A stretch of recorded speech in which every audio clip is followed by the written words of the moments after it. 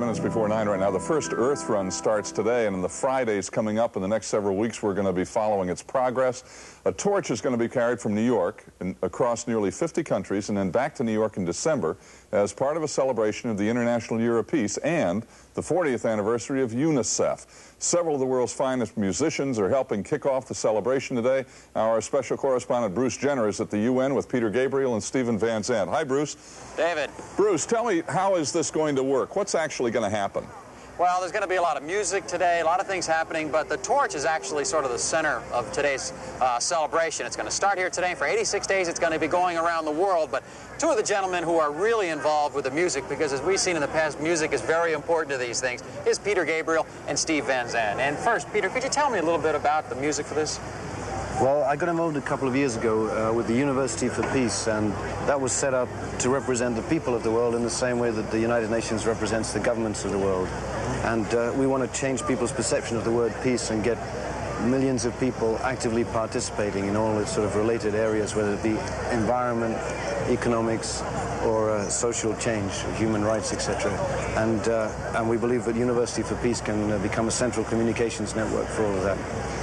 Steve, you're no stranger to something like this. I know with your involvement with music and to change people's political beliefs, you've been involved with it now for a few years. How important is it, and how much of an effect really does it have on changes?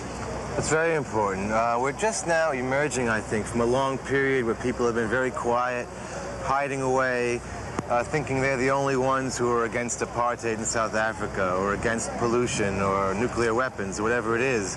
And what we do is just provide a voice for those people, and the University for Peace will do that as well. Provide a voice for the people that thought they were alone, but actually they're thinking the same as a lot of people, and it's time to come out and start fighting back, you know. I know one of the reasons I got involved with this project is because I'm a concerned parent, and I know you have 2 children. Peter, is that one of the reasons you got involved? Yeah, definitely. I want my kids to have a future, and I really believe that one of the things that recent events has shown is that individuals, if they get their voice together, can make a difference in this world, and we really want to see a lot more people getting into this campaign. Right. Bruce, you're going to kick off the torch running today? You're going to be the guy? Well, actually, I am. My tenny rompers are right behind the stage. I'm going to slip into those babies, and for the first time in many years, I'm going to take off down First Avenue.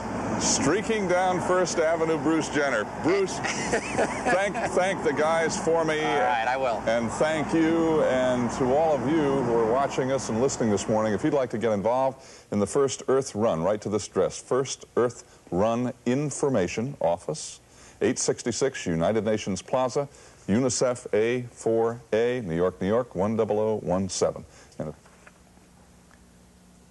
Now that's it for the weather. Now let's go to another map and check in on the Earth Run. Now, as you may know, the Earth Run is a zigzag affair, a ribbon of light circling the globe with a message of peace and hope for our children. It will end where it began about 10 days ago at the United Nations.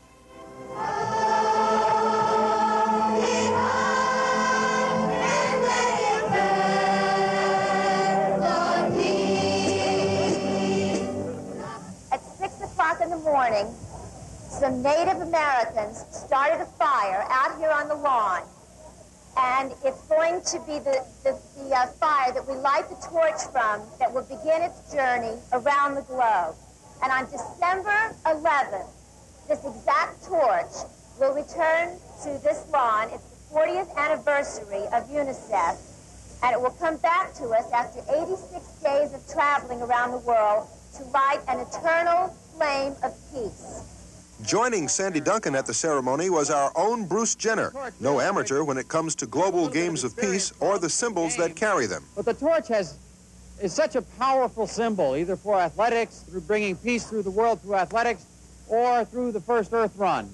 You know, this torch is going to start here today, and it's going to go for the next 86 days throughout the world. Just back up. Seriously. And so the first Earth Run began, with a young Italian boy named Tino carrying the torch. And then from hand to hand, the flame made its way north, through New York and Connecticut, through daylight and dusk, And finally, for the weary but jubilant runners, it was Boston. This energy of just what brings us all together here and all the communities around the world is just so immense for me, the feeling that just kept me running all the way to Boston. Symbolically, to be able to carry that light and be part of this thread of golden light that's being described in the literature is very exciting to me. By the time it gets back to New York, that Earth Run torch will have made it to the top of the Eiffel Tower, the top of Mount Everest, and across the Great Wall of China. And we'll be following the Earth Run every Friday. It's time now to check in on the first Earth Run. Now, as you know, the Torch of Peace began its journey September 16th. Last week, we traveled with it through North America. Now it takes us to Eastern Europe. First stop across the Atlantic from Canada, Prague, Czechoslovakia, where the torch was passed to Salina Chichir of Kenya, and then shared with hometown favorite Jan Zmek. A short flight later, it was Warsaw, Nigeria's Abbas Muhammad guarding the flame. Then official medals for the runners, and for the Earth Run torch, a Polish fanfare. For the patriotic movement for Nigeria.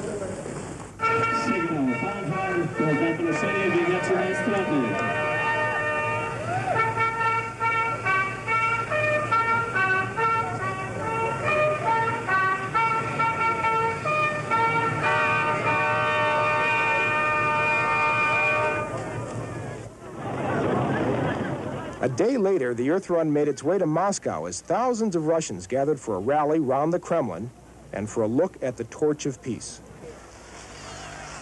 2 days later, on to Leningrad, and thousands more turned out to see, to cheer, and to touch the hand of Phil Weingartner, a runner from a place somewhere across the world, America.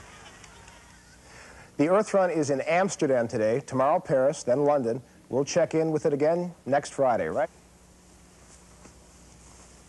Well, that's it for the weather, and now here's our map for the first Earth Run. Now, last week we followed the Flame of Peace as runners took it through the Soviet Union. This week it's on to Europe, and our first stop is Budapest.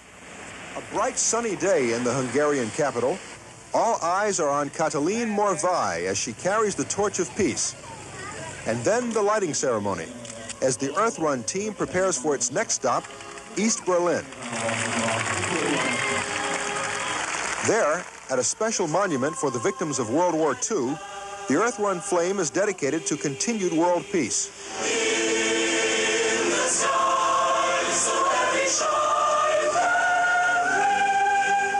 From East Berlin, it was on to the Netherlands. The flame now in the hands of Milka Singh, the Indian track star and three-time Olympian.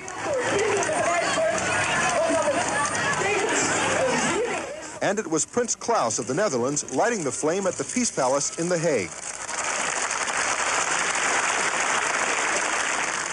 In London last Sunday, a beautiful day for sightseeing and for carrying the flame of peace.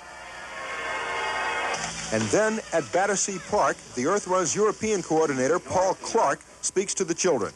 Whatever dream you have, stay with it, because you can make it come true.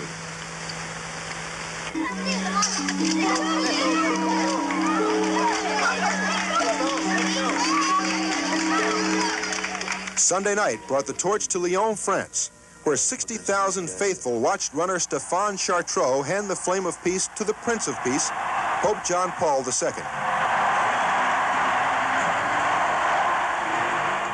The Earth Run is in Barcelona, Spain today, and next week, Jerusalem and the Middle East, and then on to the rest of Africa. Now, that's it for the weather. Now let's check in on the Earth Run map. Our first stop this week is France, and a few words from Earth Run organizer David Gershon in Paris. The purpose of the Earth Run and this Torch of Peace is very simple. It is to bring as many people together all over the world to recognize that we must work actively and creatively for peace in our world. From Paris to Birmingham, England, the runner Linford Christie as a steel drum band echoes through Victoria Square.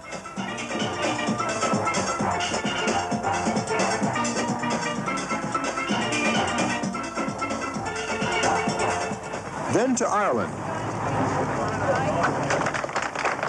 Both two- and four-legged runners, the torch of peace from Dublin to Belfast in the north. Barcelona is next by day and night. The flame wends its way across Spain, and finally to Italy, and a dramatic climax in Rome.